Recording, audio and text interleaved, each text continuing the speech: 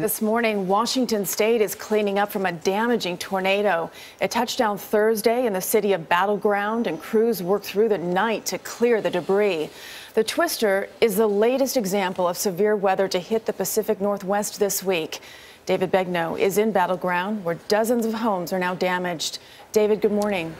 Good morning. It was an EF1 tornado that touched down at least twice over a 2-mile residential area. No one was hurt, but there was damage.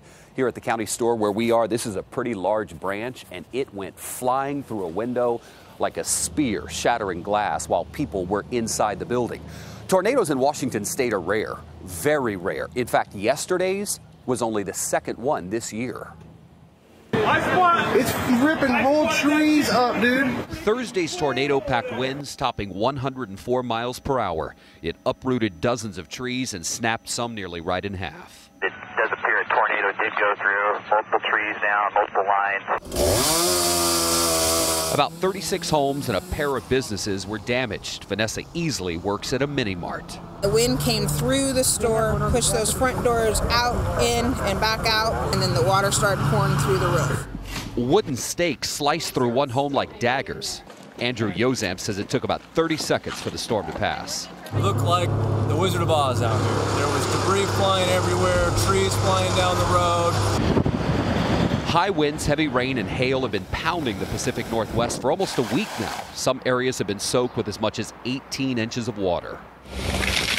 Construction crews have been working around the clock to clear mud and dirt from landslides that have closed roads across Washington and Oregon.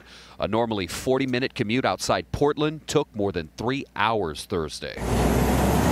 Some 550 miles south in California's Sierra Nevada mountains, it is snow that's snarling traffic. As much as 3 feet are forecast, putting plow drivers in overtime. It went from blue skies to dark. It was like being inside of a clothes dryer with gravel inside.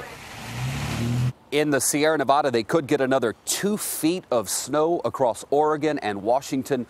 More rain is expected through Monday. Gail, if it's dry where you are, be glad. And see this smile on my face? Yes, I'm very glad. Thank you, David. But feeling for the people there, certainly.